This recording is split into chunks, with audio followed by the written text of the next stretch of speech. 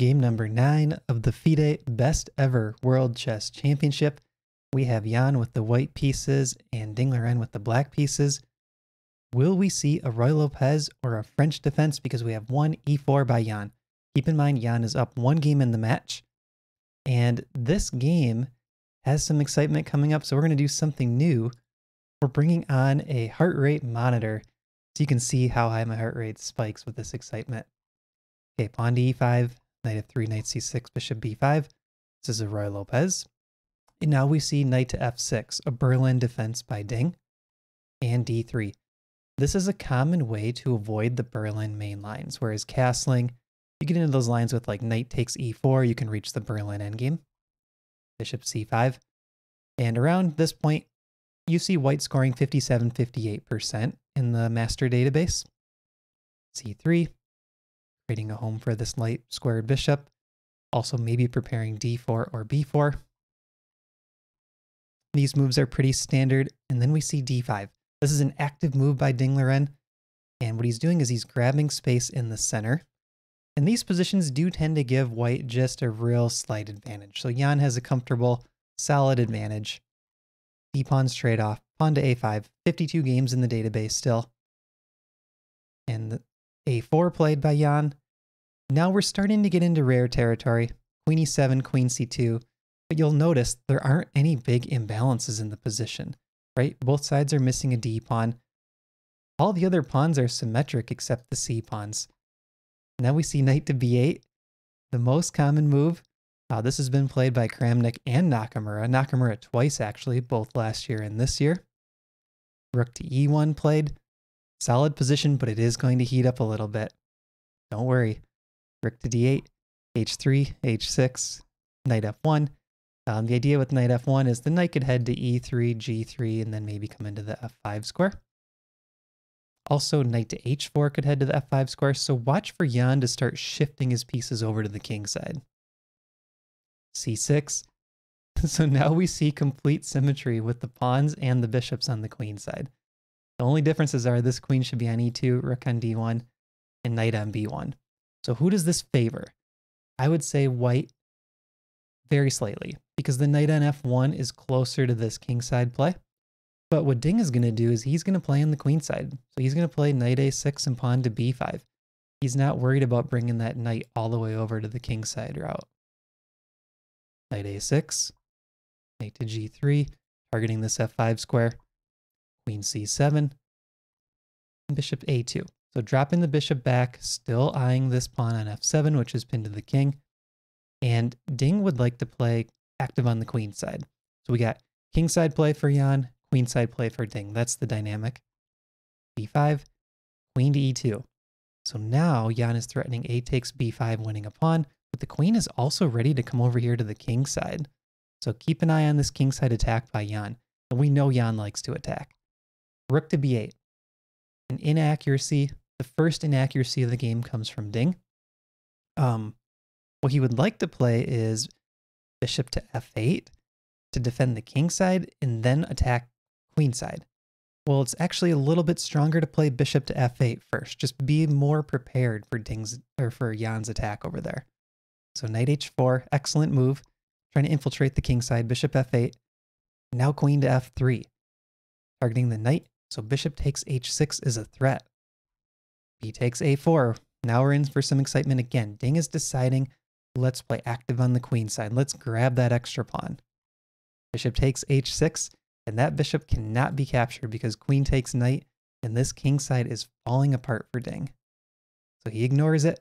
Top move, knight to c5. Now the idea is rook takes b2, knight to b3. Ding is trying to go up a pawn over here, and if he can trade one pawn for one pawn and be left with a passed a pawn, that can give winning chances on the queen side for Ding to counter the winning chances on the king side for Jan. Now here, look for Jan to play bishop to g5 at some point, trying to pin the knight to the rook. That could cause big problems for Ding. He doesn't play it immediately. I think I would have. It can be met with rook to d3, so active counterplay. Instead, he plays knight to g6, utilizing this pin on the f-pawn, possibly threatening knight takes f8, Also possibly still planning bishop to g5. So kind of an uncomfortable position for Ding. You just see all of these pieces around your king. Rook takes b2 played, fearless. And the threat is rook takes a2, removing the piece that pins the f-pawn. So after rook takes a2, rook takes back, f takes g6. And Ding would be able to get 2 pieces for the rook. So Jan plays knight takes f8, rook takes f8. Note the material count, Ding is still up 1 pawn, and there is still a small advantage for Jan to play with. So white has a small edge here. Bishop to g5, threatening bishop takes f6, and Ding finds the best reply. Looking at the engine, it was slightly better to play bishop to c4, and this is the best way to keep the advantage.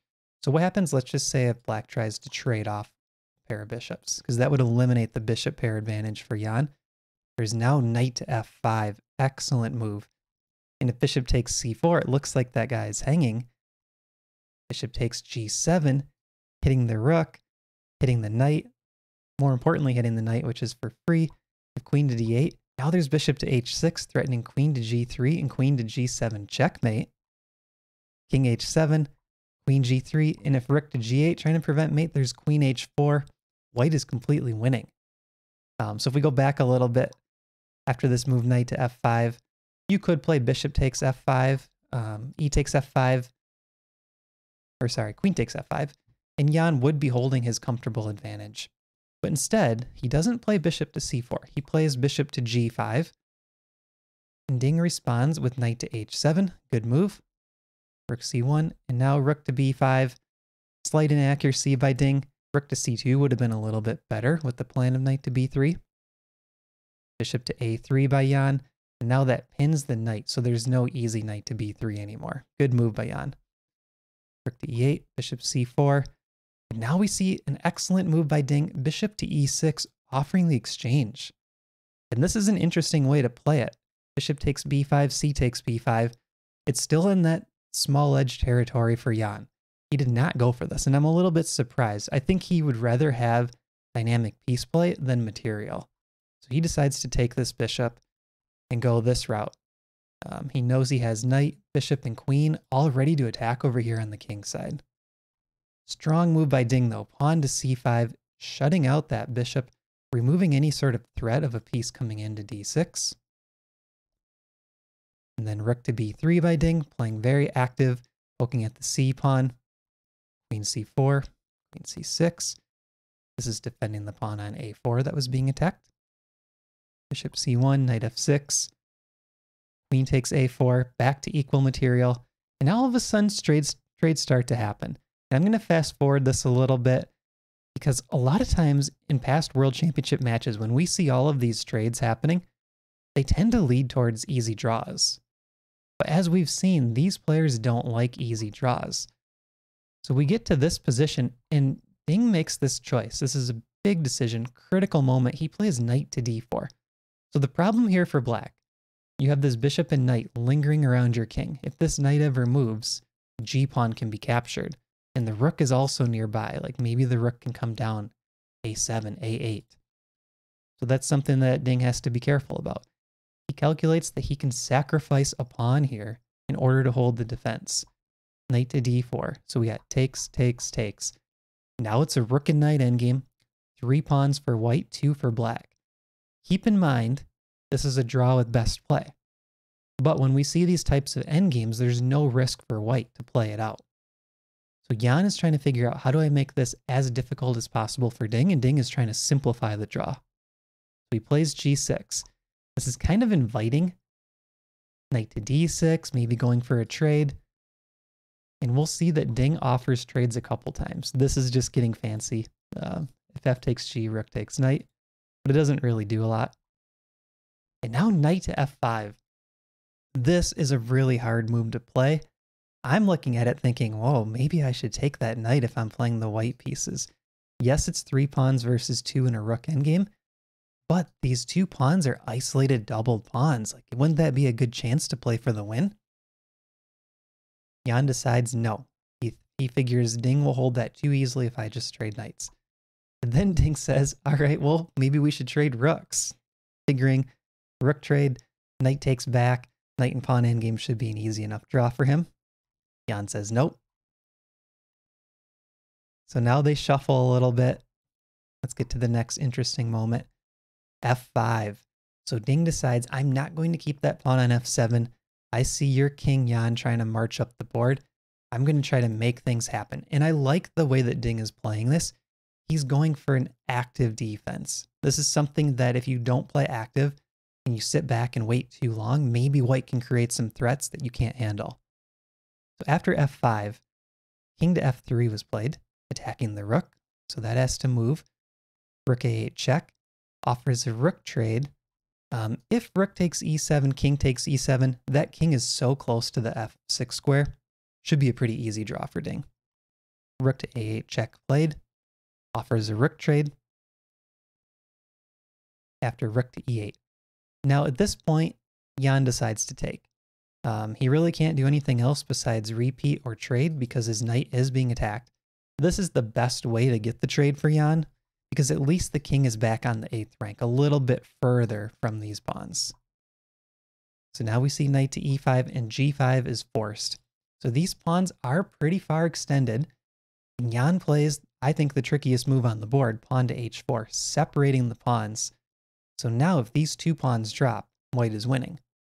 But if Ding can hold at least one of them, it should be a draw. H3 played by Ding. Again, he's looking for these very active moves. G takes H3. King to E7. Now, at this point, the computer is still saying draw, but there's a lot of moves on the board.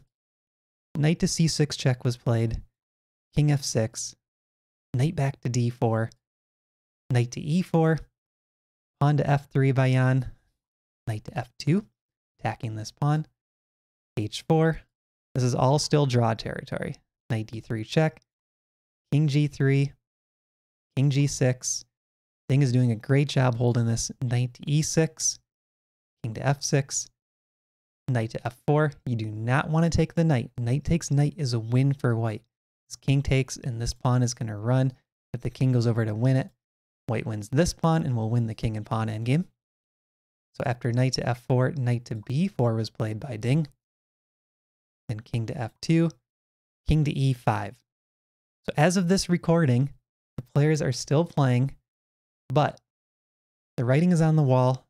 This is going to be a draw. If for some reason it's not a draw, I will post an update video to this. You'll see it on the YouTube page. This should be a draw though, and I don't want to drag it out any longer. So thanks for watching. We will still have Jan up one game, rest day tomorrow. And then on Sunday, we got the next game. I will be doing a recap of that as well. Tomorrow, we will have a live stream on our YouTube channel analyzing your guys' games. So check out the link in the description below, submit a game, or just come hang out, watch with us, and maybe you can learn something from other people's games. All right, thanks for watching, and we'll see you in the next video and hopefully see you tomorrow.